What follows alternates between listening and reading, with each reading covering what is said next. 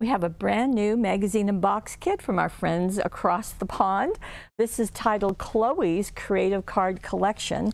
And as you know, this style of magazine and box kit comes in a box and has a magazine with lots and lots of projects. This time there's 72. But in addition, there's a variety of things that are also included. So let me show you those first. There are 3 stamps that look very much like a daisy to me, but I have an idea. You can do lots of things. And then you have all of these leaves in this embossing folder. So that's going to come in handy. And this embossing folder has, of course, both sides. So you're going to get a nice press of paper as you go through. There is also a stencil, as you can see. So this is an all-over background. And then there are these stamps. So you see a woman with a flower dress. You have these same flowers that you have in the cutting dies, so that's helpful. Some leaves, a bee, a butterfly, and a shoe, and some greetings just for you, sending love and happy birthday. So a nice collection of things to start. But what I think is a real treasure is that all the ideas that are included in the magazine. Now, there are also papers and cutouts here. So I'll show you those when I get to that tab, but let's just get started. Here is an overall view of everything that is in the box and just giving you some overall, as I said, and telling you kind of where the pages are to see some techniques. But we're going to go right through this. So flowers. And what I'd like to point out is these flowers have some, they call it crystallina. I'm sure it's something that comes from the designer, but I really think you can use the diamond dust to mimic that look. So that's nice, and it's available here. So more looks with it, and that's great to see. Okay, we're going to go here, and you can see a variety of ways to use not only the stamp and the cutting die, whether it's a free-form wreath or it's a wreath or a C wreath onto a shadow box or onto a project. Now, there's more. So this is using that stencil in the back, and let me just pop that out so you can see. And then using the flowers and the greetings inside. So more of them. There's those shoes. And I'm sure you've seen the greeting that says, "Life is short, buy the shoes." There you go. Now you have a stamp to go with it.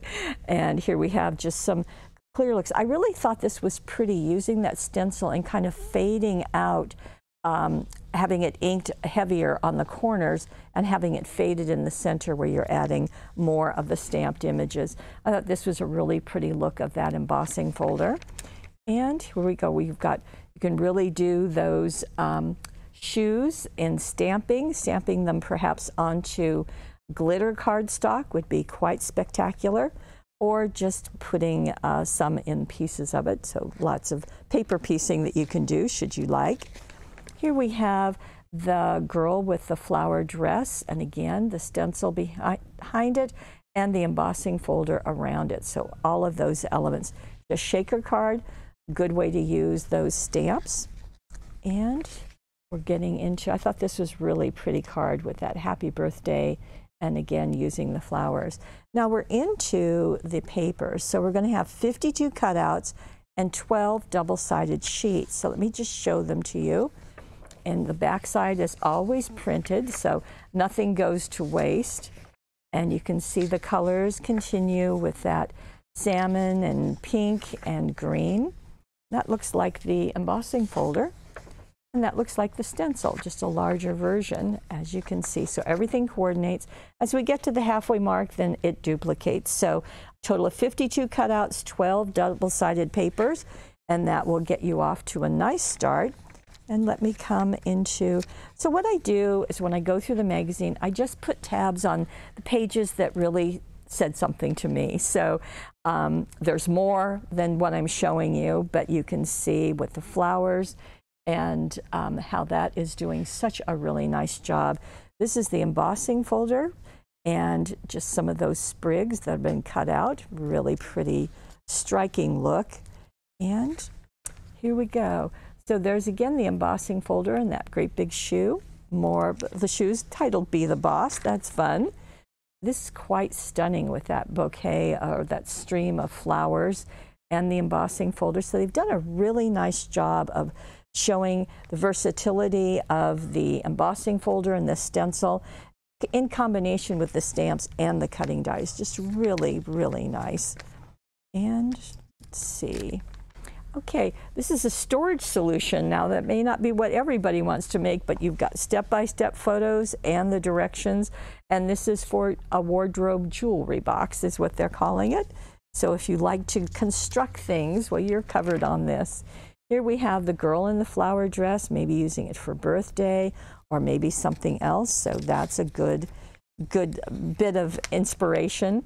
And here we have an easel card and some different other constructions to help you out. And then finally we have a little bit about Chloe, Chloe being the designer, and she has a company by her name. So there is the magazine, 72 projects, the stencil, the stamps, and the cutting dies, and the embossing folder, just really kind of everything all together in this Chloe's magazine and box kit. It's available now, and I am delighted to say it is exclusively from paperwishes.com.